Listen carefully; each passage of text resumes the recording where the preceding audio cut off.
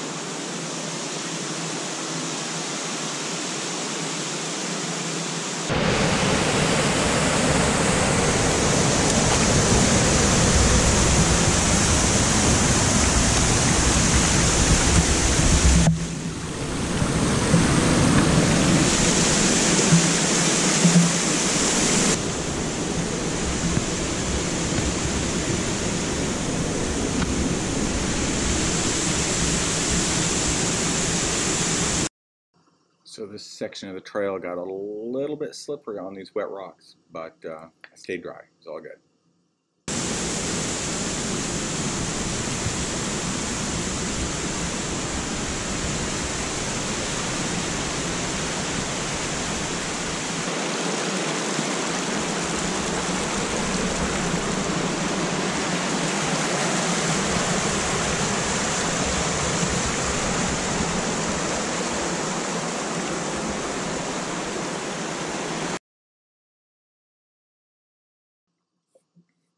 So Shotgun Falls is it's a double drop fall, so it's got a big drop up here, and then the little creek, and then another fall down below. Pretty cool spot. As I'm coming up here to the actual falls, it's getting the force off the fall is pretty intense. So take a look here at technology at its best. I got a new gimbal, and it didn't like it.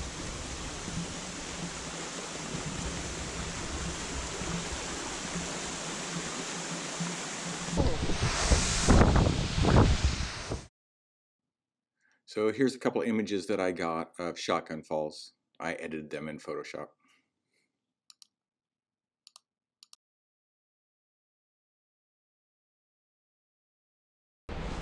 So we thought we'd go over to the Molalla River and see if we could find a spot to put in, take some photos down there, and/or a good place to go back and go fly fishing.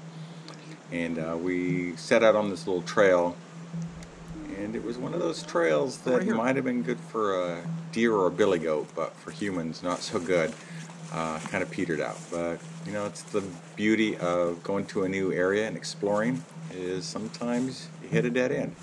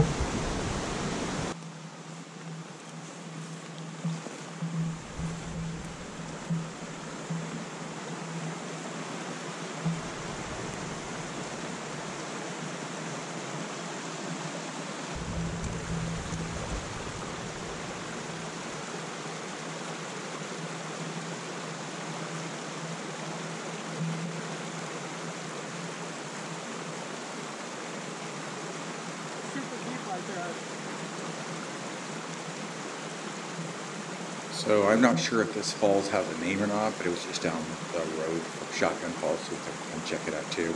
And got some pretty good photos from this.